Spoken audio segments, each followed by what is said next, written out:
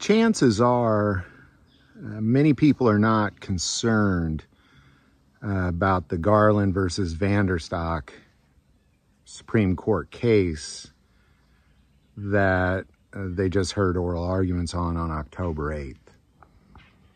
And I believe most people aren't necessarily concerned about the Second Amendment aspects of this because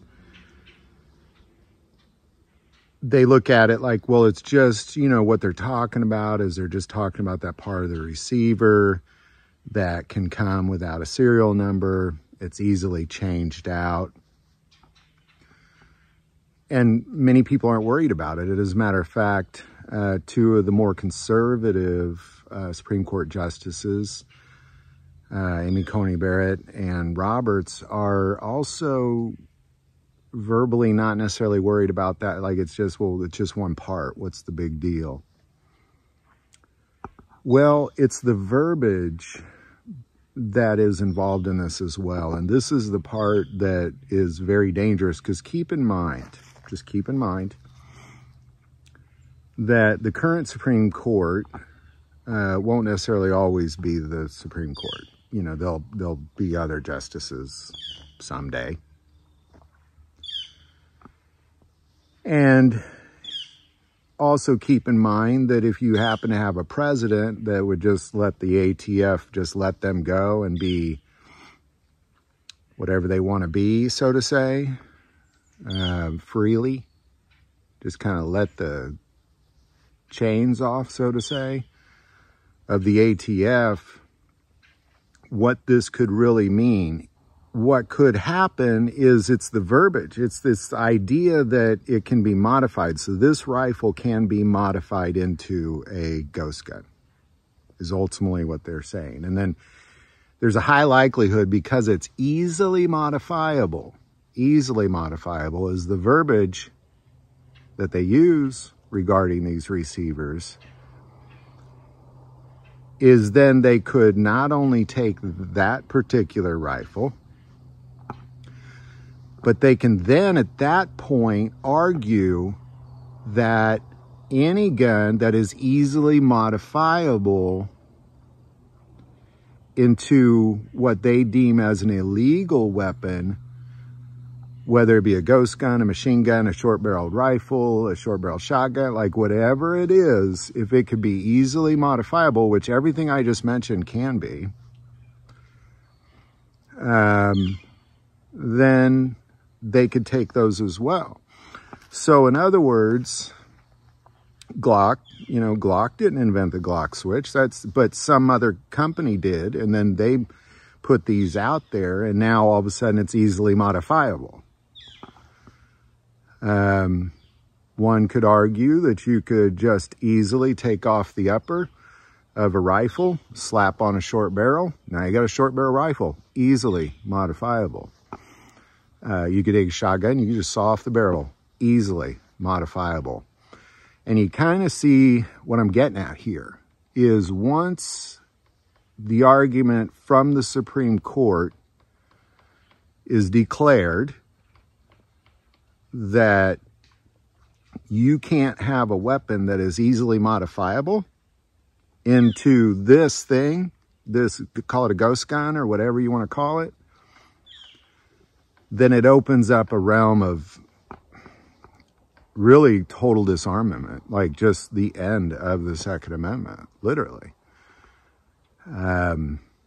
This is something that I don't really know how you change it at this point, because it's at some point the Supreme Court is going to make their decision in the spring. And I don't know. I don't know about this one, to be honest. Because I think, and this is really the problem with most of the governing bodies of America, is that nobody really just says, well, it just means this simple thing. They always got to add in things. They got to change things and alter things. And, you know, they can't just say that, you know, you can't have a gun without a serial number. It can't just be that. Because I don't necessarily think anybody has a problem with that. It's just really the nature of the parts, if that makes sense, and how it's being worded. And because of the nature of the parts, if you can access these parts and then easily change a legal firearm into an illegal firearm, then that becomes the problem. Because I would argue almost every firearm can be easily modified. I mean, if you were a gunsmith, you could do whatever you wanted with any firearm to some degree. You know, but if you were freely able to do whatever you wanted, I mean, you've ever seen people modify cars? I mean, shoot, that's harder. You know, imagine what people could do with guns if you were just kind of free to do whatever you wanted. There'd be some really interesting things out there, that's for sure. So I think this is a dangerous one. I've heard a couple other people bring it up. But there's not a lot of talk about this case. And I think it's because, like I led with, I think most people kind of don't care because they're like, well, it's just a gun without a serial number. I don't need that. I don't have one of those. You know, that's fine. But I think it's much bigger than that. It's not just you can't have ghost guns.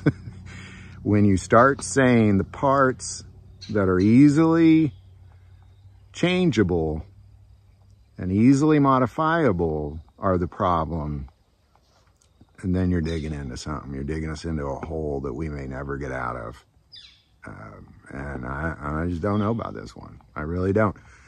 And I think the other piece is that you've seen with like the other one where they open up constitutional carry from coast to coast. As soon as that particular case was, the Supreme Court ruled in favor of people's ability to carry outside their home, suddenly there was like more anti-Second Amendment laws. Like I have less freedom now than I did before that case. Like people just double down. So if you don't think that they're going to double down with a Second Amendment victory in the Supreme Court, I really don't know about this one.